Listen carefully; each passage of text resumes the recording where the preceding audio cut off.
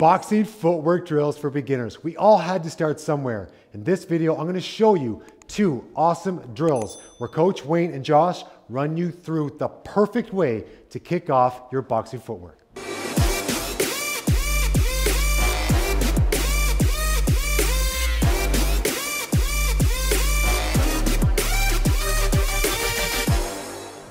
Footwork is one of the drills that is least done, I think, in most gyms.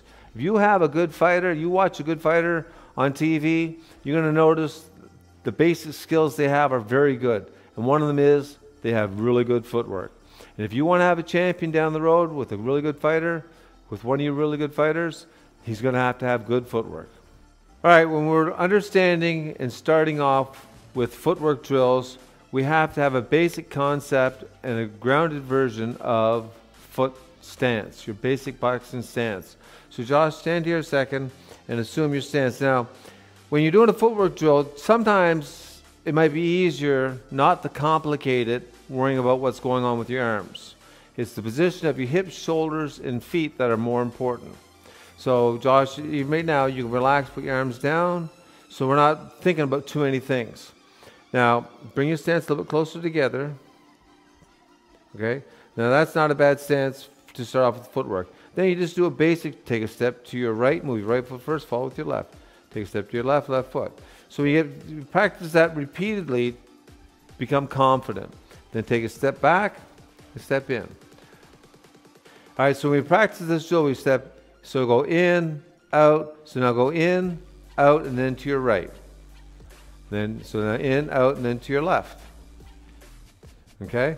And then you practice this drill repeatedly. You want to be confident with this.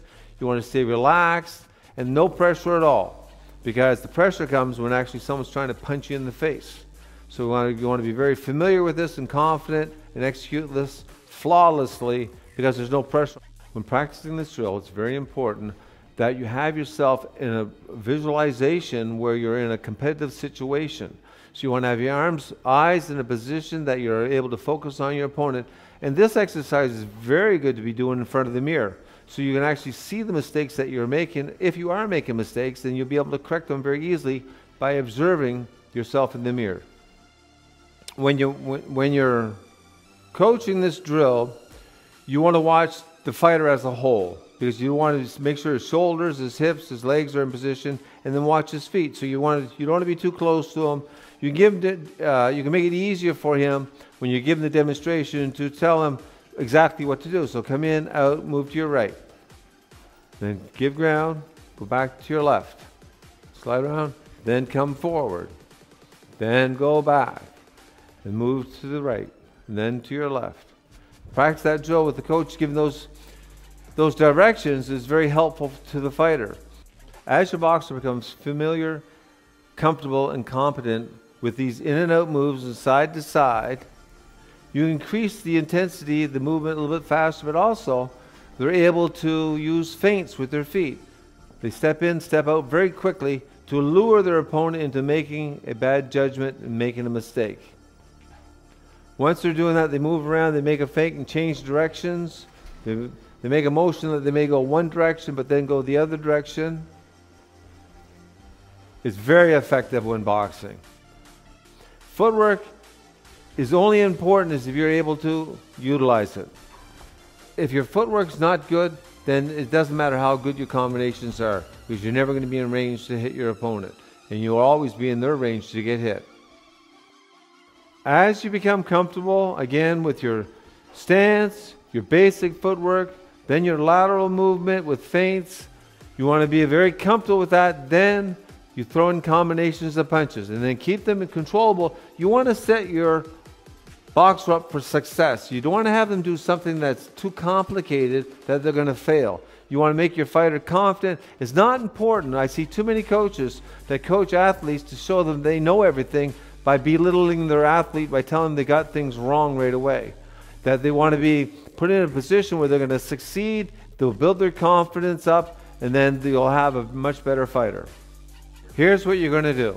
You're going to have your boxer in his stance comfortably, where he's confident that he's able to execute that. Then you just have basic steps. Step in, step out. And always use the foot that is in the direction you're going, move that first. So step back again, Josh, step in, step back, and step to your right, step to your left. Then you want to move into faster movement where it is less deliberate, so it's more comfortable. So you want to be in and out, then move to your right, move to your left, become comfortable with that. Then you want to throw a few feints in it. So you want to move in, out, side to side feints. Very good, very good.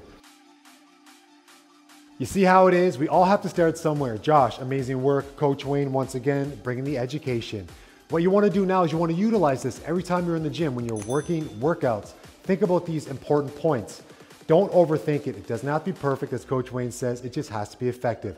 Try this today, implement it, and I'll see you, maybe intermediate boxers, for the next video.